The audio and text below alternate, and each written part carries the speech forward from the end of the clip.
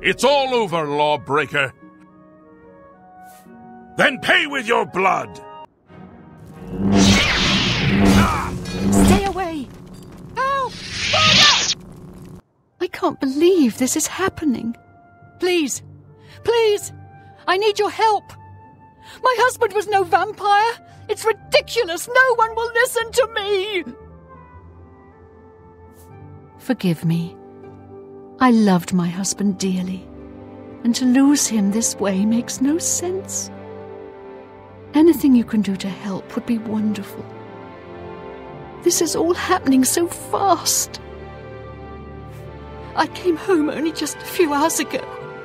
I heard the Dunmer identify himself as Rainiel Draelus.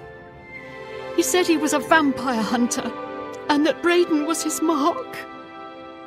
The guards seemed to know about Rainiel, and after a search of the house, the body of some beggar was found stashed in our basement. The guards sent for Carius, who is an investigator for crimes here in Bruma. In minutes, Rainiel convinced Carius that Braden was a vampire. Well, of course it does. And another thing.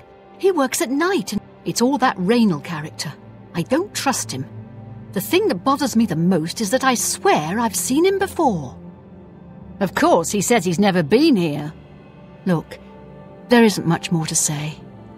Please, help me clear my husband's name. I know I sound desperate, but I know I'm right.